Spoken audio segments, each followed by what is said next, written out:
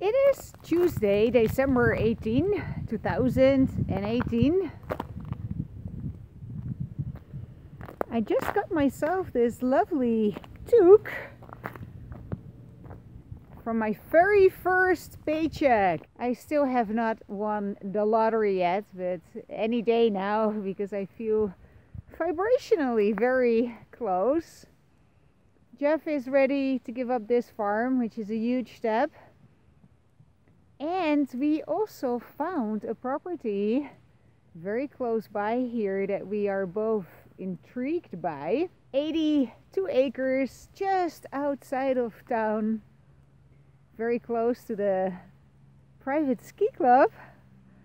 Lovely terrain, a few big ponds, multiple dwellings, a small barn with an indoor arena, and an older house that needs a major renovation.